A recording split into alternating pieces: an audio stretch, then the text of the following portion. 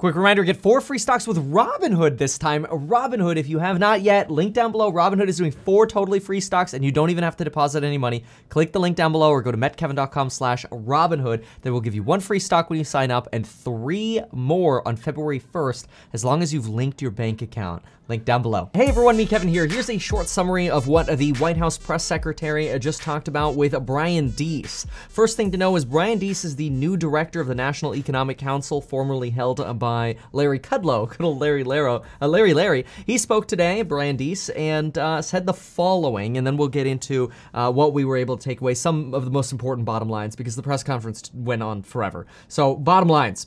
First, Brian Deese says it's very important that we take decisive action. He put special emphasis on decisive action, especially since we've had 900 unemployment filings just last week. We still need more help and more support, and that's very clear. In his discussions, he makes it very clear that the stimulus packages that we're talking about now are for 2021, and he counters arguments from people like Mitt Romney who say, hey, well, we just passed a $900 billion stimulus package. Why are we doing another one? Well, we're doing another one because he says we've waited so long to do stimulus that the prior stimulus package, the $900 billion one, was just trying to fill in the hole a little bit from the second half of 2020.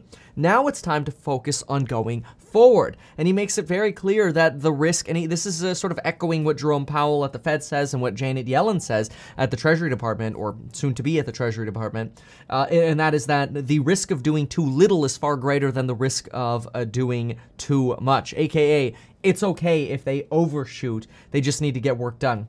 So we're expecting a few executive orders today. The first one will be on food insecurity, increasing pandemic EBT benefits by 15%. This is specifically targeting families who rely on the school lunch programs, and they want to update this because they realize that the costs of a healthy diet have gone up. Food costs have certainly gone up during this pandemic. That's where we've seen a lot of inflation, and so they want to push that that additional relief up. Second thing is, this in my opinion was pretty big for unemployment. They want to pass a measure that workers will have the right to qualify for unemployment insurance even if they refuse to go back to work if they think their workplace is unsafe. That's really, really subjective. We are obviously expecting that unemployment, there are going to be a lot of people who are going to say, yeah, I feel unsafe, and great, you get to stay on unemployment. Now, that's going to be good for, certainly a certain population until a certain population gets vaccinated, older people or people with underlying conditions.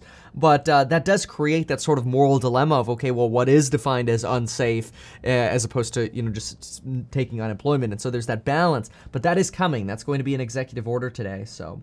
I know everybody's going to have different opinions on that. I won't opine any further. Third, executive order that federal contractors must be paid at least $15 in minimum wage. Biden cannot do an executive order for just minimum wage for everyone. So this would be an executive order just for federal contractors, but then part of his bill would include the $15 federal minimum wage for everyone. So you might hear some confusion on that because sometimes people are like, oh, what is the $15 minimum wage just for federal workers? Well, his executive order will have that just be for executive orders, but the plan is to have a $15 minimum wage for everyone. Furthermore, there'll be, they didn't go specifics on this, but they talked about relief to small businesses, specifically more outreach for Black, Latino, and Native American businesses. It's not really clear what they mean here are they just saying, we're going to do more marketing? Are we going to do more small business relief? We know that Biden says there is a plan to do more small business loan programs. And we know the SBA screwed us again with not opening the SBA EIDL portal again, just having only the targeted $10,000, which obviously if you are eligible for the target $10,000, you should absolutely take advantage of that. You could do a quick YouTube search. YouTube, just type in Meet Kevin $10,000 stimulus grant, and you'll find more details on that. Next, there will be a big call on Sunday between a bipartisan group of Republicans and Democrats who will be reviewing the next stimulus package, and they find that this is urgent to get done. Biden will be speaking later today about stimulus. Actually, I feel like he's coming up relatively soon. We'll find out. But Biden will be speaking. Today is the day that they wanted to talk about stimulus relief. So he will be speaking at 2:45 p.m. Eastern time. Yeah, so that's actually coming up. He's usually like 15 to 30 minutes late, so that could end up getting delayed, but stay tuned for that. Impeachment, you know, they drilled this press secretary so many times on impeachment. She dodged this impeachment thing over and over again. Basically, she's just saying, look, whatever Congress does is up to Congress. But the bottom line is, the only thing that Biden cares about is that an impeachment trial does not delay Congress from passing the COVID relief package. Then there was a question about, will this be the last round of stimulus? And the answer there was that, look, if we don't get a package done now, yeah, we're probably going to have to do way more because we're going to have to dig ourselves out of an even crappier hole. So then there was a little bit more talk about why are we doing more was one of the questions, and the president believes that there are many people still suffering and we need to do more. Obviously, some Republicans disagree with that. They want the House to work on the American Rescue Plan as soon as possible. That way the House can work on that while the Senate continues their trial. So that way, hopefully, they can separate this out. Defense Production Act has been invoked. We learned a lot about that yesterday. Do you have enough Democrats on board to pass this plan? She dodged that question. Then we went to talking about the organizing resolution. Just so you know, when you hear organizing resolution come up, it's basically just a set of rules that Chuck Schumer, the Democratic leader in the Senate, and the minority leader, Mitch McConnell, agree on before they actually have to start debating on stuff. And they do that because it's good to have rules and boundaries set before you actually have to debate on something, because then you might be in the middle of a debate and have a question about the rules. An organizing resolution makes that all clear. McConnell wants it to be very clear in those rules that the filibuster will not be ended. And Democrats are like, no, we're not going to guarantee to you that the filibuster won't be ended. Remember, the filibuster is the only power Mitch McConnell has left. The filibuster is a way to basically prevent bills from getting passed without 60 votes. Democrats have 50 votes. They got the 51 tiebreaker. But as long as the filibuster is around, you really need 60 votes to get a lot of stuff done in Congress. And so that gives Mitch McConnell a lot of power.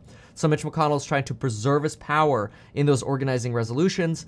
Schumer is rejecting that, but Biden, he's actually opposed to getting rid of the filibuster. So there's a little bit of a Democratic split there. There was talk about doing a standalone bill, or at least a question about would there be a consideration to do a standalone bill. The answer to that was a hard no. There will not be, well, I shouldn't say it was a hard no. It was she basically implied it was a hard no. She said, well, what are you going to take out? And then kind of went on to list things. I'm summarizing a little bit here, but I don't think we're going to see any kind of standalone bill. She was taken aback by that question. So that is the summary of the stimulus-related press conference. Now, remember, Robinhood, thanks to Joseph Robinhood Biden, his name's Robinette, will give you 4 free stocks if you use that link down below and sign up for Robinhood. You do not have to deposit any money with Robinhood. So unlike M1 Finance or Webull, you could just sign up for an account, link your bank account. You'll get 1 free stock when you sign up. You'll see that page that says 1 free stock when you sign up. And then if you deposit your money, 3 more stocks, I'm sorry, you don't have to deposit money, you just link your bank account. 3 more stocks will magically appear on February 1st. So get Robinhood if you have not yet. So now I'm going to see if there are any quick questions. And otherwise, thank you so very much for watching the summary here.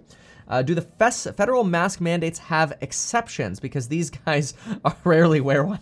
Yeah, you know, I think there's some messaging that could be repaired there, no doubt. California EDD is having a surge in claims by independent contractors and gig workers, self-employed. How many sent by Kevin? Oh my gosh. One question, do you think we will get the $2,000? I think we are definitely going to get the $1,400. And by I think definitely, I think that's like a 90% confidence that we're going to get the $1,400. I think adult dependents have a shot at getting a full $2,000. So there's everything that you need to know condensed for the press conference. Thank you so very much for watching, and folks, we'll see you in the next video.